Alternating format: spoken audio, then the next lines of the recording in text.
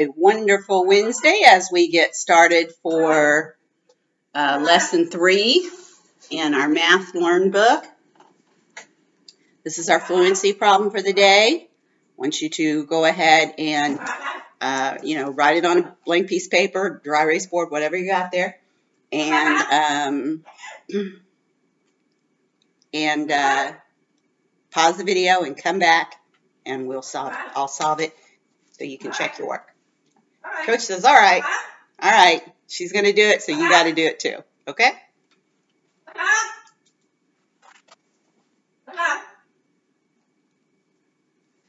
All right, we have 2 ones. Oh, sorry. We've got to pay attention to our sign. Okay.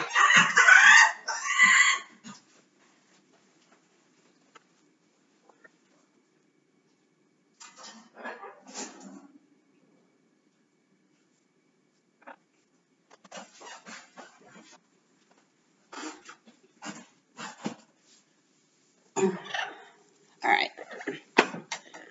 so we have 2 ones, and we need to take away or separate 7 ones. Now, of course, we cannot do that if we only have 2. So we have to come over here and get a 10. We have 8 10s in this problem.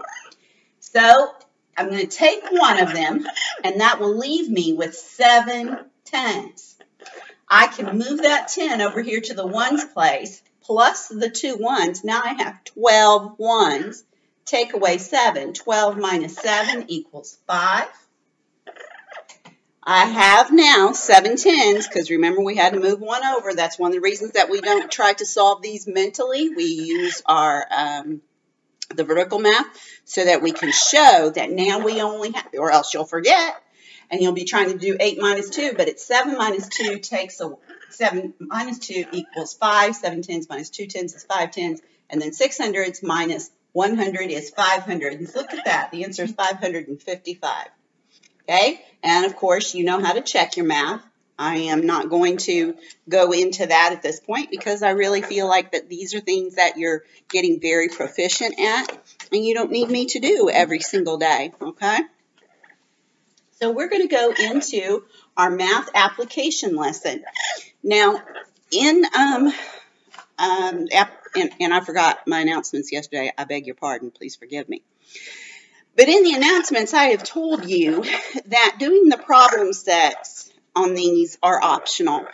And the reason for that is because a lot of them,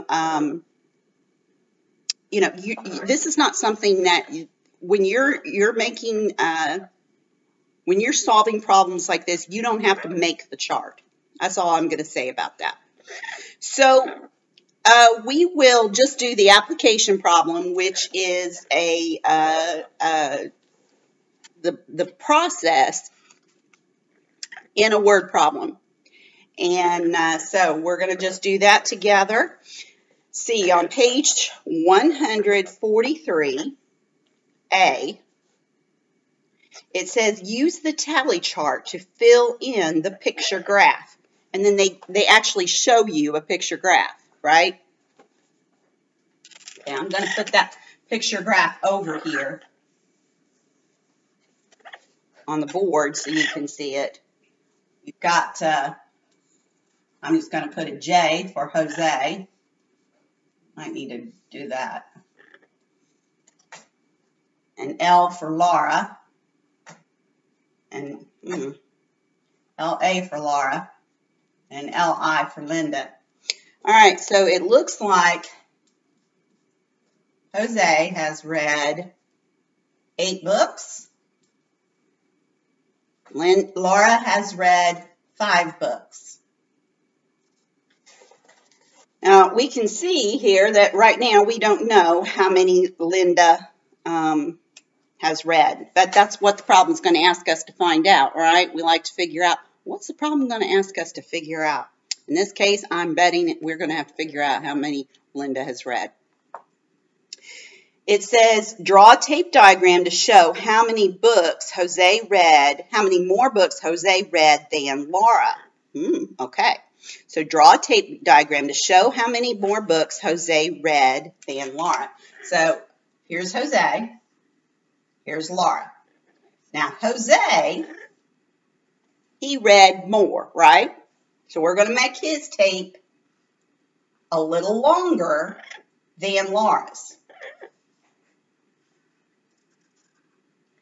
And here I'm going to show that Jose read 8. And here I'm going to show that Laura read 5. Now, if we look at this and we want to find out how many more Jose read, well, this is the extra that he read, right? This is the extra that he read. So what number would have to go in there to make the same amount as Jose? So these 5, the missing number here would be 3 to make 8, and then they'd be matched. So he read 3 more than she did. Yes, he read 5, but he kept on reading. He read 3 more than she did.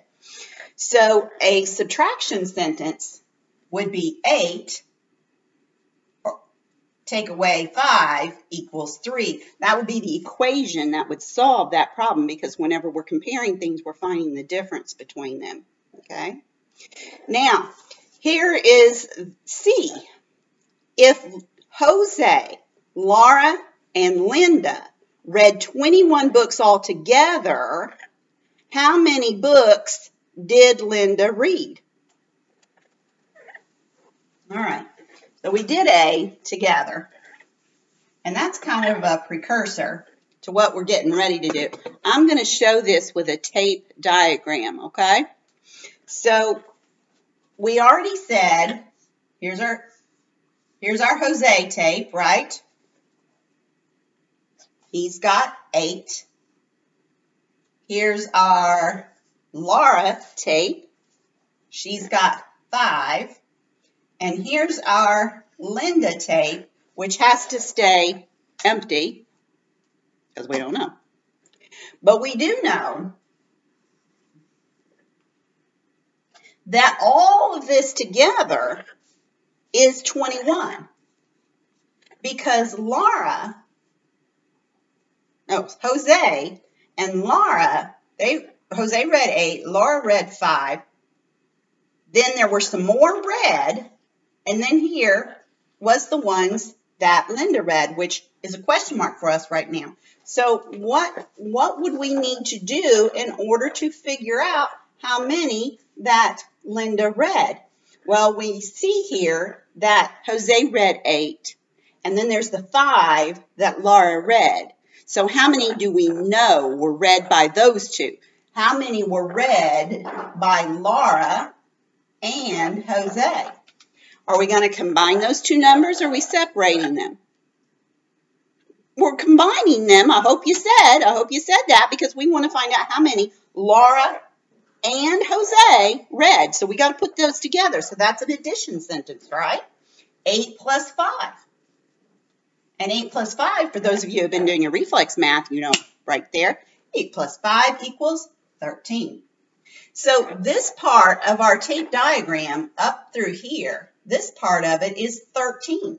So we've just got to figure out, well, what would need to be over here to give us the 21.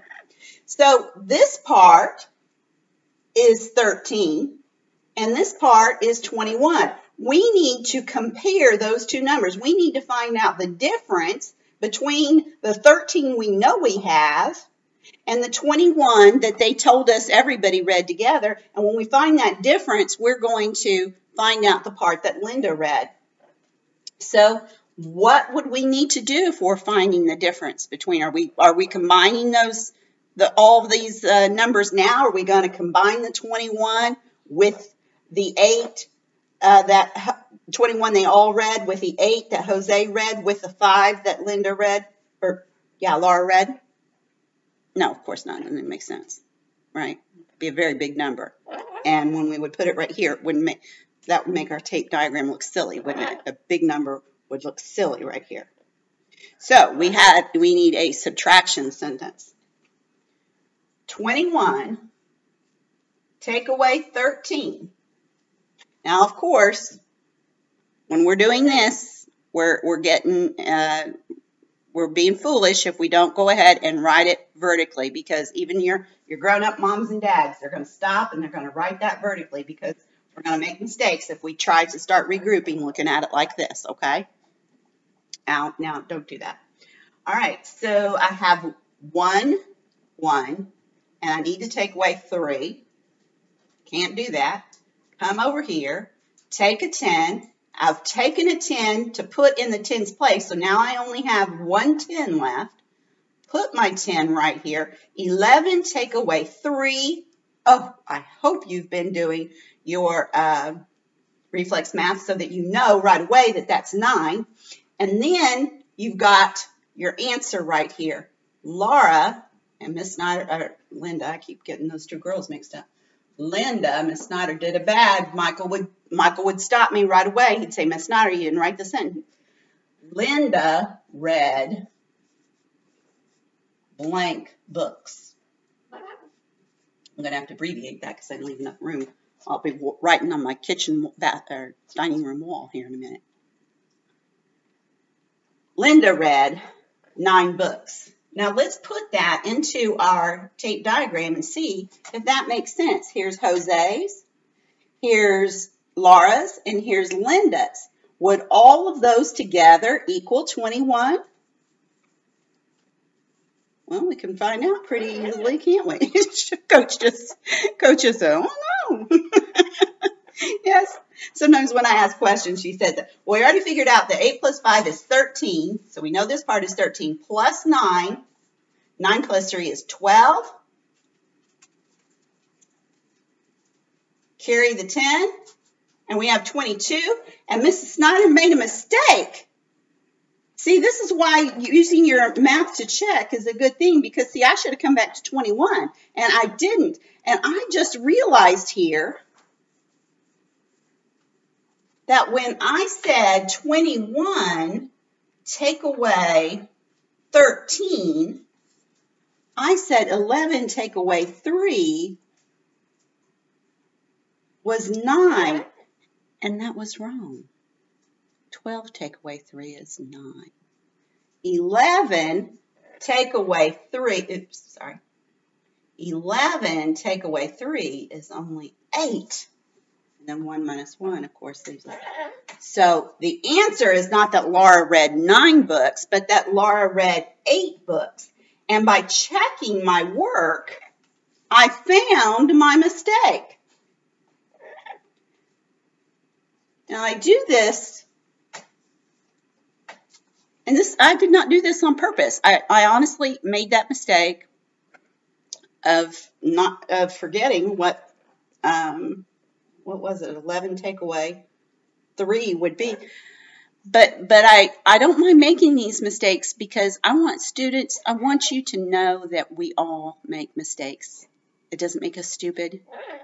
It makes us human, and it's reason why that we check our work. We look at things constructively, and we check our work. 8 plus 5 is 13 plus 8 now. I'm going to put that together. 8 plus 3 is 11, Miss Snyder. 21. Carried that 10 over there. I've got 21 now. So now this makes sense. Our tape diagram makes sense. Ooh, we could even do this. We could do this to check it. This is cool. We could say 8 and 8 are 16 plus 5. 6 plus 5 being 11. Here's our 10. And we still come back to 21, because, of course, it doesn't matter how we do it. We're going to come back to 21, aren't we? If we've done it right. Just like Miss Snyder just found out. If you do it wrong, though, you're going to show it. Okay, so as I said, it's optional that you work on these problem sets. Some children find it fun. Some children find it confusing, and I don't see any point in confusing you. Okay, so we're just going to leave it at that. I will talk to you later in skills. Bye-bye.